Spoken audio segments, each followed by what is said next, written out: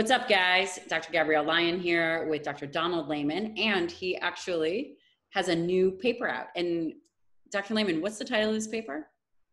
That's a great question. I forgot. It's optimizing protein intake under catabolic conditions. Oh, and it's with you, Stu Phillips, and Doug Patton-Jones. Right. So two of my close friends, we did a symposium at the American Society of Nutrition about a year ago.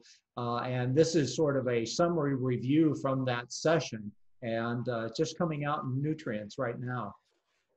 That is amazing. And I'm curious, why don't you give us a little rundown of your section? Of course, you can give us the other sections, but I'm curious as to what you'd like to tell people about your participation in this paper. Yeah, I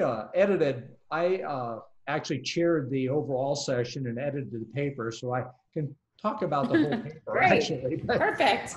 I think the purpose of it that we wanted to highlight, Doug and Stu and I, was that we tend to get stuck talking about protein as the RDA, which I think you and I have talked about before, is the minimum amount to prevent a deficiency, to keep you sort of minimally healthy. And what Stu and Doug and I wanted to highlight was that there are optimum amounts of protein that are quite a bit above the minimum RDA. Right. And so we wanted to use the DRI, the dietary reference intakes, to show that. So we selected three conditions. One was just sort of normal aging. As adults get older, the efficiency of protein goes down. We know they need more. Second condition was some type of an injury or bed rest or period of inactivity. We tend to lose a lot of muscle mass. We know we can blunt that with higher protein intakes.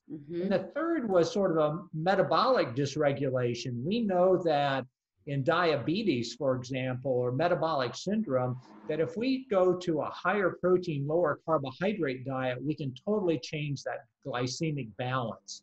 So we looked at those sort of three conditions where protein intakes of at least 1.5 grams per kg, sort of double the RDA, was far superior in terms of creating a diet. That's pretty novel. I mean, that's pretty important and outside the times. I mean, a lot of the literature as it relates to protein in grams, I mean, the ProDate study, I think, goes up to 1.2, up to, is it 1.6 grams per kilogram or maybe 1.4 grams per kilogram of protein?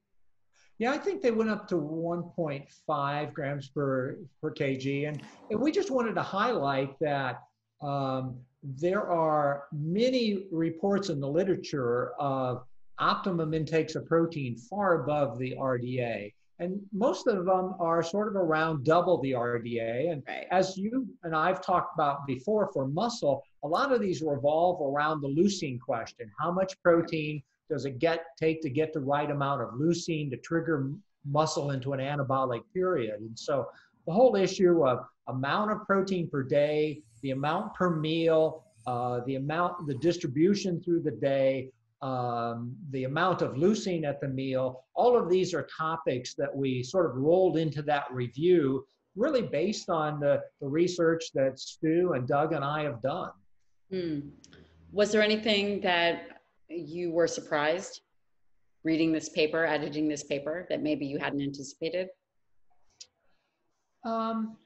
You know, I think that maybe one of the more novel parts of it is that in looking at it as a trade-out for carbohydrate, we usually think about protein simply for muscle health. But in this case, we also looked at it as a way to lower carbohydrates, because you can trade it out calorie for calorie, and you have a net effect on lowering your insulin liability. And so we can correct metabolic dysregulation simply by changing our ratio of macronutrients. And I think that's a way that nutrition isn't normally looking at protein. No, not at all. So I think that that's a really good point for people to look out for. And do you discuss meal threshold in this paper? Yeah, we do. So we go through and discuss the leucine effect on muscle. We discuss the mTOR relationship and the distribution through the day and things like that. And you know, as you and I have talked before, I think distribution through the day really means pushing more protein to that first meal of the day. When you're coming out of that overnight fast, that's probably the single most effective meal for leucine because you have down-regulated all of your anabolic signals. And until you trigger mTOR and get those signals up, you basically are in kind of a catabolic condition. Right. And so it's not really a case of, is every meal exactly even? It's a case of we've got to get more protein into that first meal. And that first meal really sets the stage for the day.